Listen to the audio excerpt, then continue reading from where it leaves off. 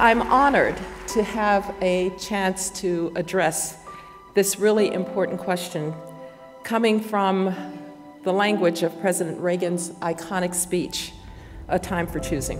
He delivered that speech almost 60 years ago, and it resonates very strongly today.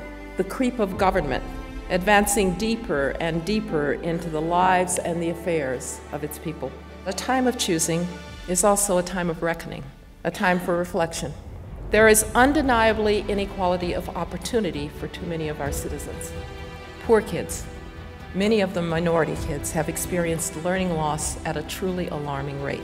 Public education is indeed important, but poor parents need the same choices that richer Americans enjoy. And from Florida to Utah to Indiana and Arizona, governors and legislatures are embracing choice.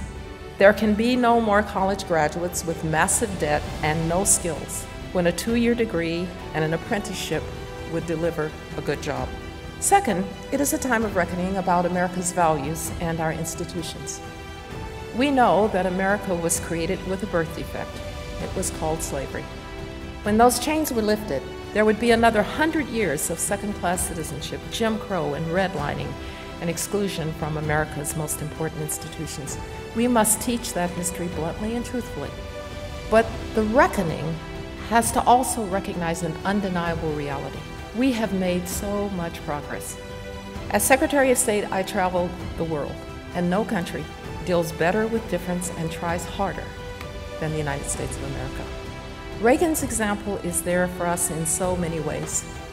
He addressed America's challenges with a message of hope and optimism. They are values that are worth defending today, as they were worth defending in the past.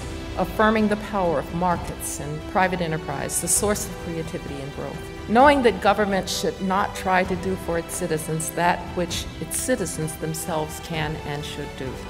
Recognizing that we are a country of immigrants and also of laws that must be respected.